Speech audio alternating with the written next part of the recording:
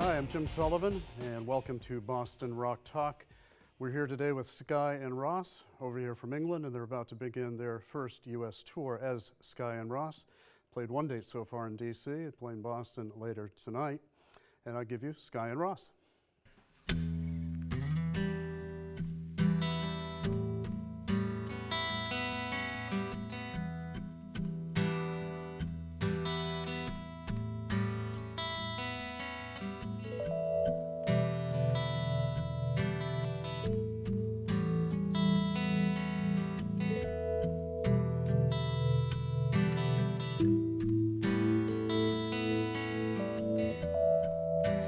Flocking to the sea,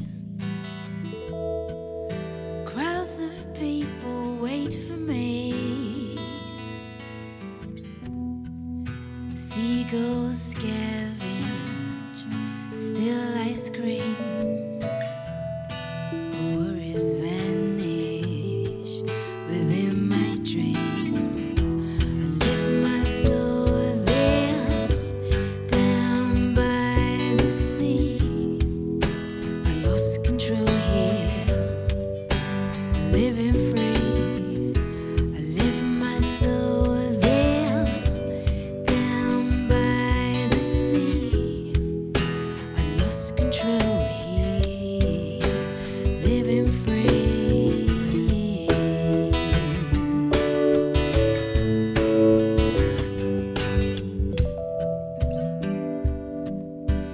Fishing boats sail past the shore. No singing Mayday anymore. The sun is shining, the water's clear. Just you and I walk along the pier. I left my soul there, down by the sea. Control here, living free. I left my soul there, down by the sea. I lost control here, living free.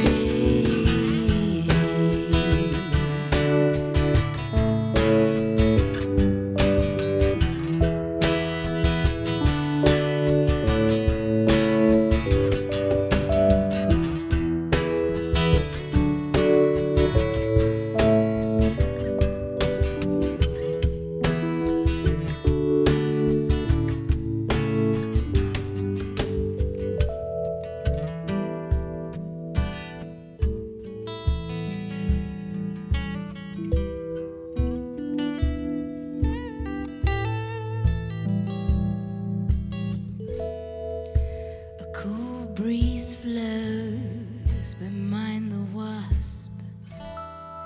Some get stung, it's worth the cost. I'd love to stay. The city calls me home. More hassles, fuss, and lies on the phone. I left my soul there, down by the sea. I lost control here, living free. I left my soul there, down by the sea. I lost control here,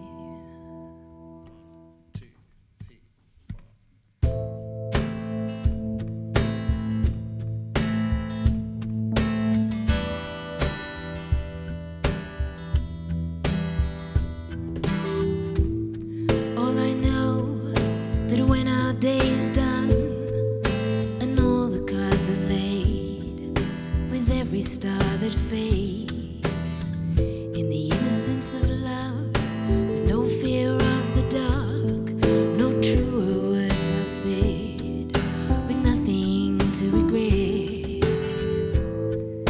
You'll know the black or white, the wrong from right, will hold each other close. Two hearts exposed, you and I, and all the time we're in the light of gold. In the light of gold, let the night unfold. In the light of gold.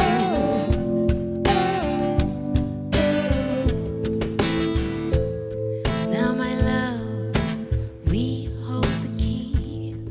We'll own this of a life. Just head toward the lights, 'cause we have seen the end of darkened days. You and I, and all the time we're in the light of gold. In the light of gold, let the night unfold. In the light of gold.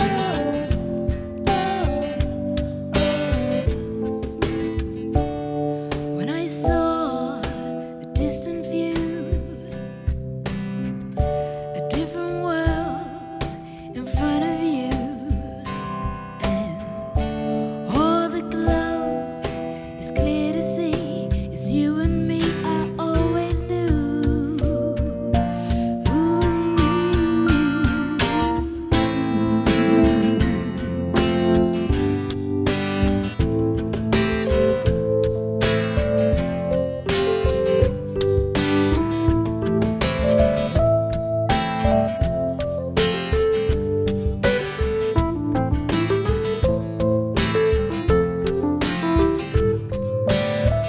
In the light of gold. In the light of gold. Let the night unfold. In the light of gold.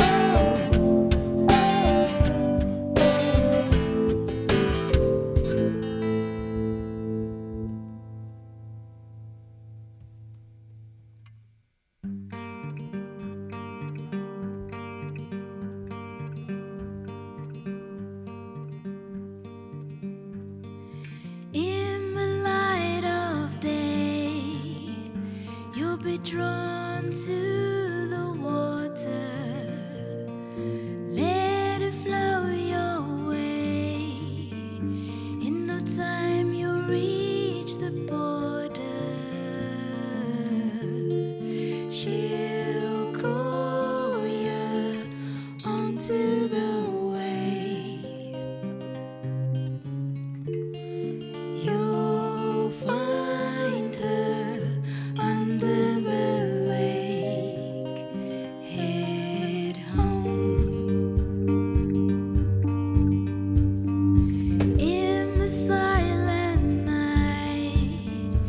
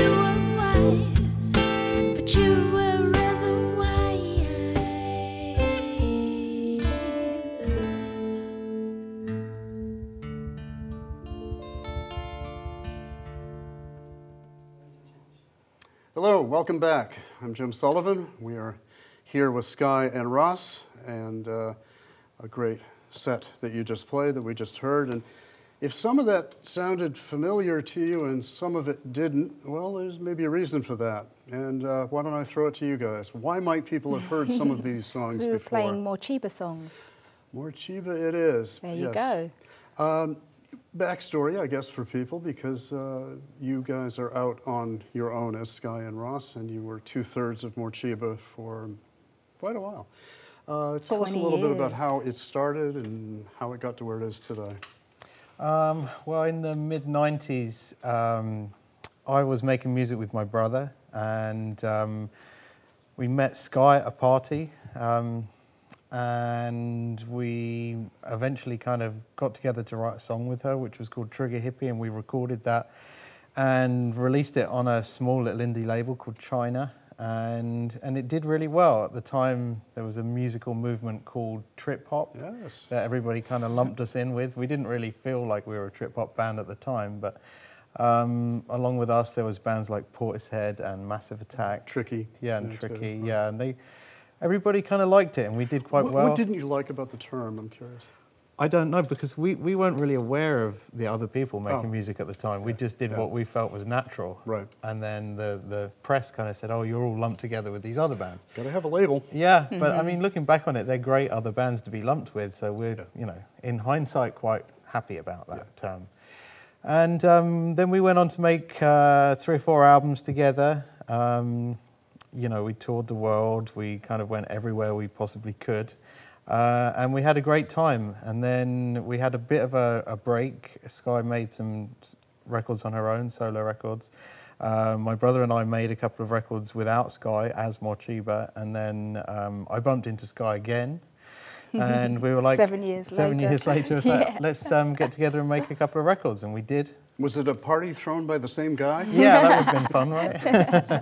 No, it was just on the street. I was like, wow, hello, Skye. And yeah, we went to a restaurant and got drunk and decided to make a record. As all good art comes from. Exactly, right? Yeah. Skye, when you left that first time, why did you leave? What was your reasoning at that point?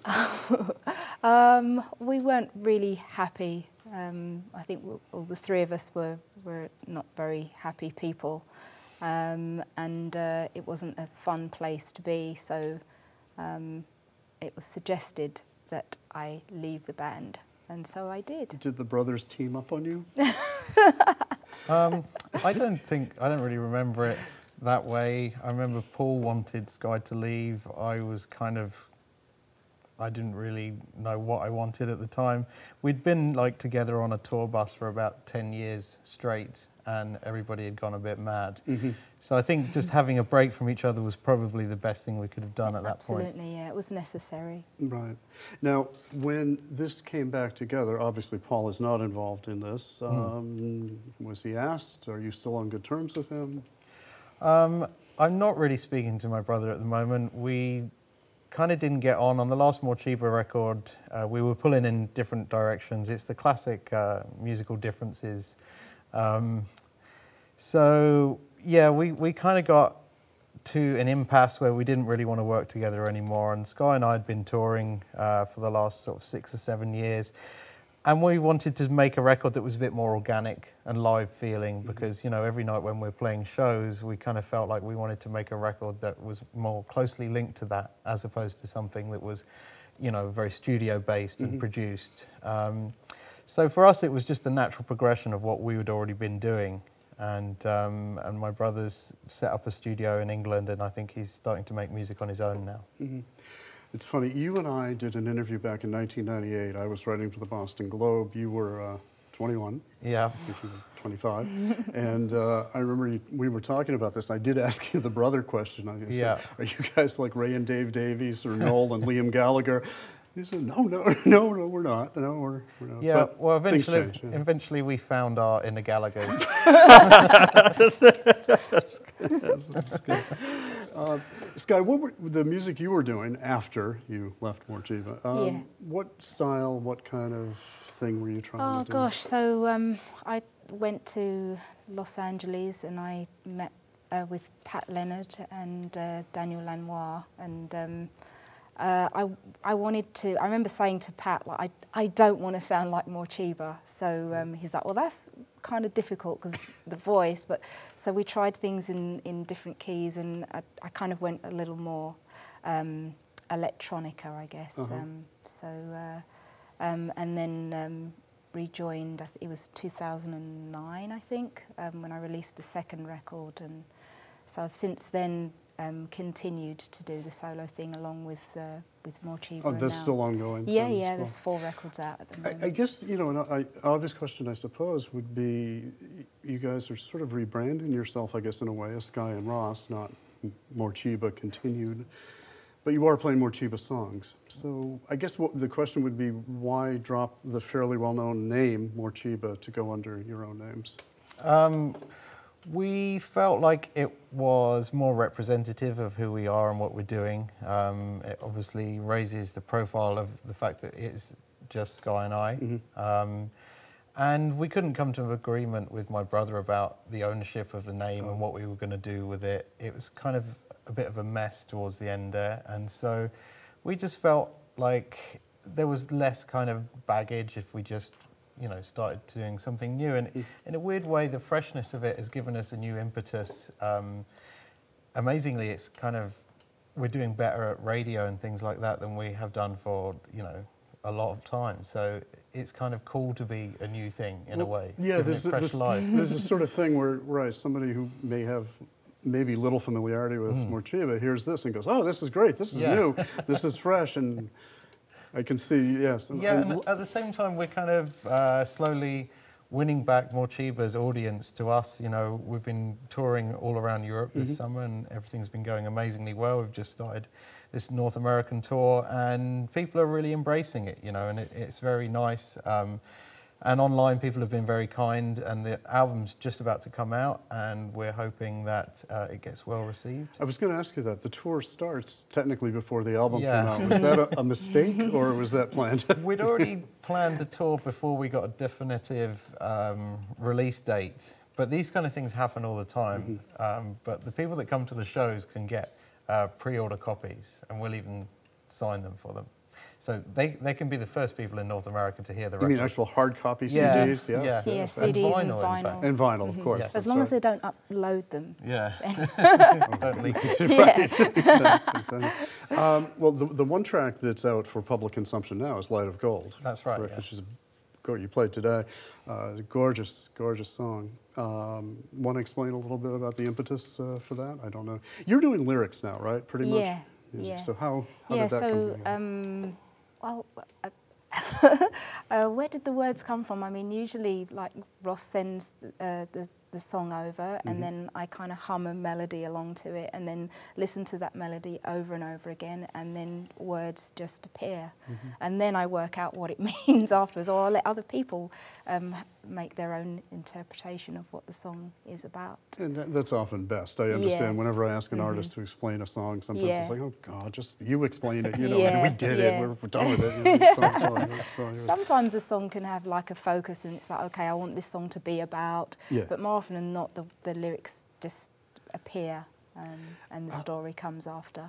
The new record I heard in advance, it's pretty electric in a lot of ways, is it not? I mean, this was a fairly, if I can say, languid kind of set, stripped down set. But the new record's got some real guitar bite, and tell us a bit about that. Yeah, I mean, I think that we'd wanted to bring some energy from the actual live band.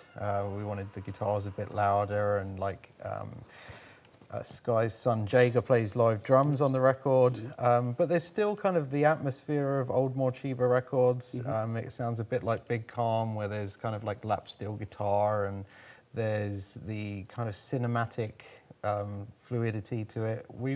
We really wanted to keep that moody atmosphere. We wanted it to be deep and dark and beautiful.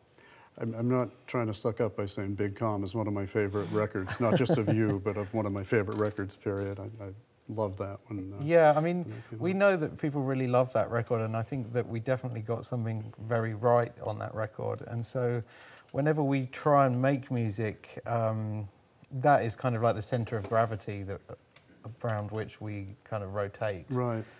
When we play live, we still do like 5 songs from that album, you know, which is about the same as the amount of live songs that we play from the new record. So good, it's still kind of a very valid musical touching point for us. Doesn't feel old to you, doesn't feel... No, it's just, it's not, I guess it was just one of those kind of synchronicity things where everything fell into place. Right.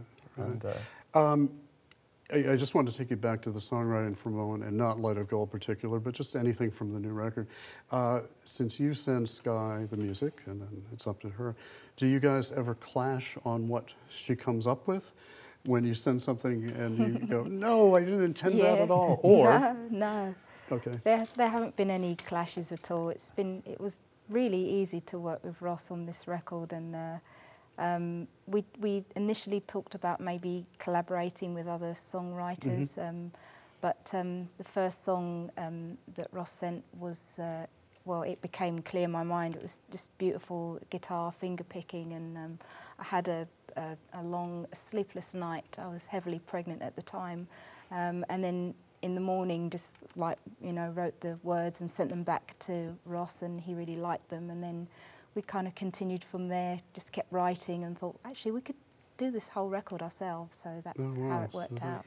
I think there was a couple of songs that just didn't make it, like that we both felt weren't as good as the rest, but there was no point where we clashed creatively. I think it's better to kind of just try and just keep working and find the good things rather than, you know, get into any confrontation about where it's going, because what we wanted to do with this record was just find its inner beauty. We didn't want to force it in any direction or a production style, or, you know, think that we were trying to make a radio song or anything like that. We just wanted to express what we felt, and then everything else would fall into place around it, you know, because that's the most important thing about music, is the feeling. What I like about you guys is the spaciousness in the sound. It's like you don't have to fill every space. Yeah. And it leaves the listener that opportunity to kind of drift in. Yeah. And be sucked in, be seduced by it, if you will. Yeah. You know, I've used that word before with you guys. I mean, it is a very seductive sound. I think once it starts, and then it sort of envelops you. Yeah. I don't know how it strikes you when you're playing. I mean, it's your job, so maybe it doesn't strike you as it does the listener. It doesn't feel like a job. What's that? It doesn't feel like a job. Yeah, I've worked behind the bar before, in the cloakroom, in the clothes shop, and all sorts. That's a job. Yes, that would be. Well, I wonder sometimes, you know, how bands feel when they're playing the material. I think sometimes they can be kind of distant from it. We're just playing the notes, and that's what we're doing. And other times they really are right in the emotion of it all. Where do you think you guys fit in that?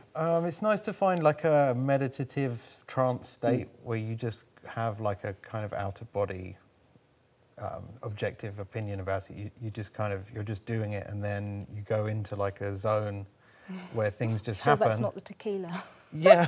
What was that? Says, are you sure that's not the tequila? It's kind of nice just finding some weird, like, out of space kind of feeling to it. That's how, the only way I can express it is that you play until you lose touch with what you're doing. And then you know you're doing something good because your body kind of just takes over, and you're kind of sitting on the side thinking, this sounds quite nice. It's sort of almost like muscle memory in a weird way. Yeah, kind of, yeah. And I think this spaciousness is always, our songs are quite slow. I think I've got a really slow heart rate. So it's just, you know. I was going to ask you about that. Yeah, your songs do have sort of the same tempo. Yeah, and I grew up listening to a lot of Neil Young and people like that who play really kind of Nick Drake, laid I back. think, right? Yeah, Was Nick he one Drake of your as well. influences? Yeah. So, yeah, we like slow songs. I do too. They've got their place, don't they? I mean, and I like what you carve out with them. You're talking about just getting ready for the show, and you mentioned tequila. Do you have a pre-show ritual? Some bands are very, this is what we do, you know, half hour, 20 minutes, 10 minutes on stage. Do you guys have any of that? Yeah, mine's usually getting the baby to sleep, because I've got a 15-month-old baby number 4, so trying to make sure she's asleep. So I'm really grateful having a late stage time in... and of course you have one of your babies with you playing percussion. Yeah, exactly. So he's 20. But then just getting ready, makeup and a little sip of tequila to warm up the vocals. Vocal. It's medicinal. Yeah, of course. Your voice is so wonderfully soft and caressing. I mean, do you have I don't know, a more growling Chrissy Hynde side to you at all, or is this just... When I'm screaming at the kids. Mom, we thought you were so...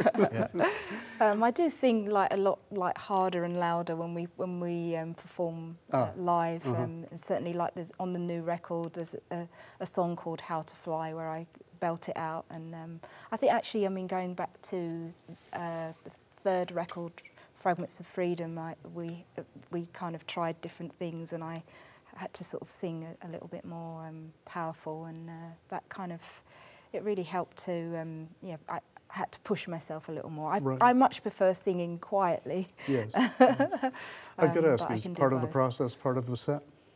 No. We did play it a couple of nights ago. We played on the rooftop in this amazing church in Toronto. We were doing a fundraiser charity gig, and they insisted that we played it, and so we did play it that one time a few days ago, and it's been quite a while since we played that song. So, I mean, if you really want us to play it, we can try and put it back in the set tonight. Be nice. I do love it, but since you're not playing it, why not? It's difficult to choose what songs to play. I mean, with More Cheaper, we've got like, 6 albums that we made together, and we've got a new album. So that's, it's like 80 songs to choose from. Right. We try and pick the ones that we know that people want to hear, but we also want to play some songs that are a little bit more obscure that, that we enjoy playing, and we also want to play some of the new songs and turn people onto that.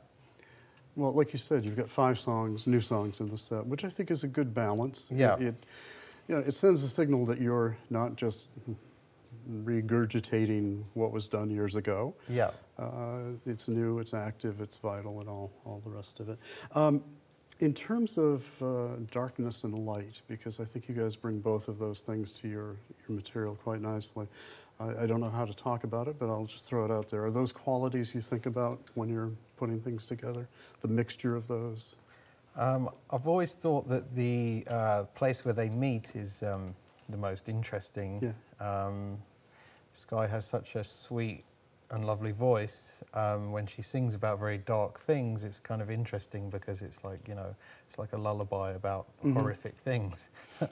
Yes, well put. Yeah. So the dichotomy there is kind of cool, and the clash of light and dark is definitely the area. If it was a Venn diagram, that's where Mochiba would be, is the clash. That's good. I like that. That's very good.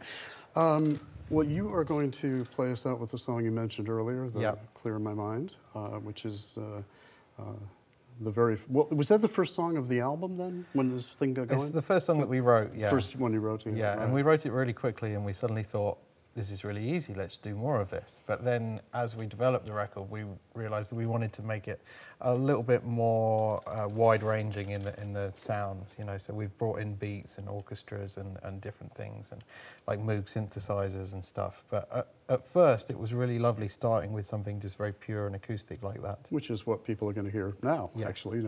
I don't see any Moogs or anything around us right now, so I'm pretty sure that'll come that way. Well, look, guys, thank you very much. Thank you very Ross, much. Appreciate Cheers, Jim. it. And Skye. Thank you. Thank you for coming. And this is Boston Rock Talk with Jim Sullivan and now Skye and Ross. One more time.